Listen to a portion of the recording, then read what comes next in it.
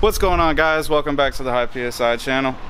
So today we've got this 3-valve Mustang in for a tune. Not sure where this video is going to land, but this car has actually already been in the shop one time. I'll put a link in the video up here somewhere.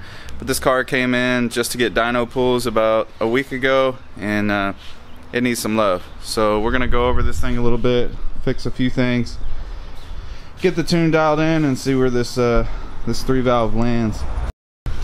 Alright guys, so we're actually on the next day here, and as you can see, the dyno is empty, and that's because we pulled that Mustang off. And the reason why we pulled it off is it has some other issues that's preventing us from tuning. We went ahead and changed both upstream O2 sensors and got that squared away, but it's got some other check engine lights. The customer installed his own camshafts, and he did not use the tool to hold the chain in the proper place when you don't remove the front cover to install cams. And so we believe he got lucky on one side, but after testing the actual camshaft sensor slash the phaser sensor, after testing it and it testing good, we're pretty positive that the timing's off a tooth, perhaps even 2 teeth. And that's what's triggering the check engine light. So we pulled off the dyno because we're going to be taking this thing back apart and getting the engine retimed.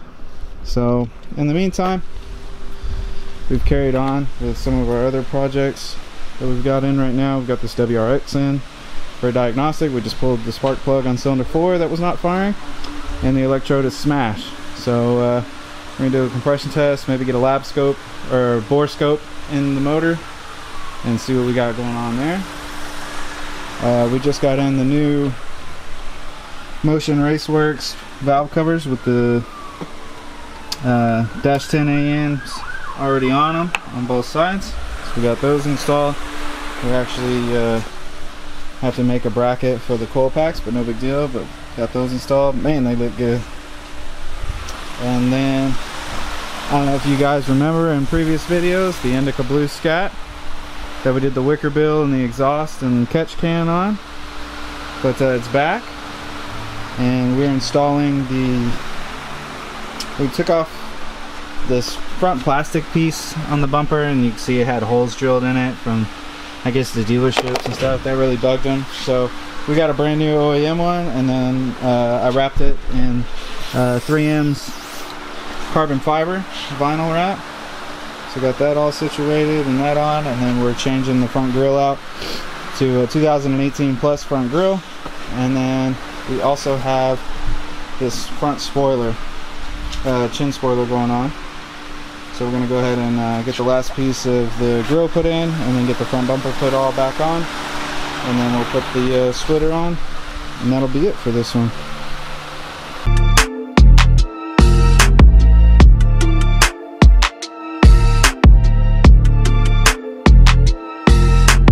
That's a wrap. So as you can see, we got the 18 plus grill in, got the new front piece wrapped in 3M carbon, and then we got this carbon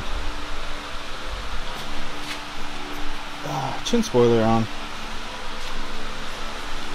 That's all we got going on the Indica Blue today. We're gonna get this thing out, get the customer called, and get it on back home.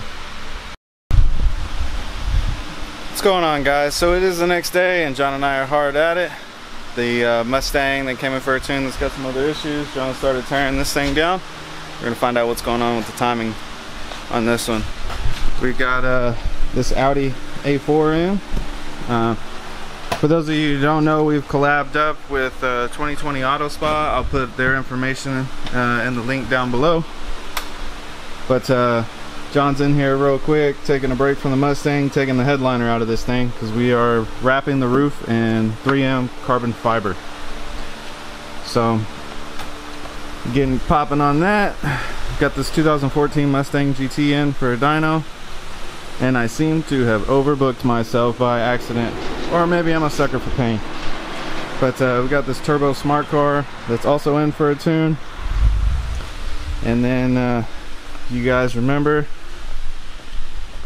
the big turbo Camaro is back. Some things happened and the car got a new nickname. I'll post some links to the video, or I might post some pictures here in just a second. But the car got a new nickname. You can read that. Fire hazard.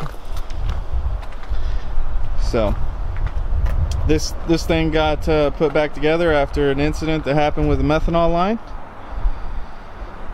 and got some new injectors. So it's time for a retune again on the 107 Camaro. So hopefully I can get all 3 cars knocked out today. Probably not, just being that we have the Mustang and the Audi going on at the same time. It's a lot of work for 2 guys, but we work hard and play harder, so we'll see what happens. So guys, we're about to go ahead and get after this wrap on the top of this roof. Like I said, we're doing 3M 2080 carbon fiber. Got the headliner down, and we got the antenna removed. We've prepped the surface, 80% isopropyl alcohol. It's all ready. We went ahead and got our cut tape laid out. So we're gonna go ahead and blow the roof off one more time, make sure there's no contaminants, lay this film out, and get after it. So we got the vinyl laid out. We're gonna go ahead and trim this excess right here, and then peel the back and get after it. Check it out. Got it pretty much laid. Now we're gonna go through and start doing some of the trimming. Once we get it trimmed out, we'll go ahead and pull our cut tape, trim out the sunroof, and then do our post heat and get this baby back together. Oh boy, it's getting there. We got the back trimmed out, sides trimmed out, and the front trimmed out. It is really coming together. We'll go ahead and start getting this sunroof straightened out. We'll be about done with this joker. The carbon is looking good. And there we have the final product. All trimmed out. Looking good.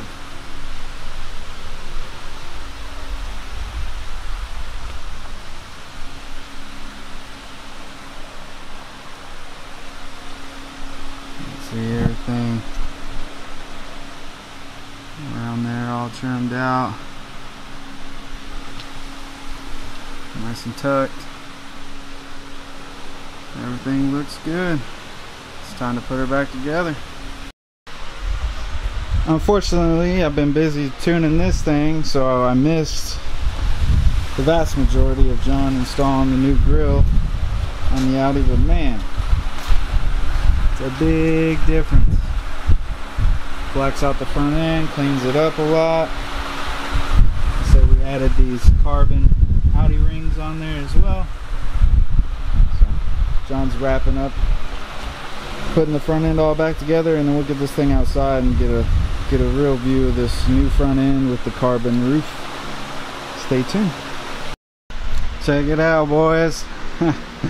We got the smart car on the rolls. 100% tiniest car ever been on the dyno, but she's all strapped down. We're gonna go ahead and get the computer set up and make the pool with the tune that it's got in it, and we'll go ahead and get started on it.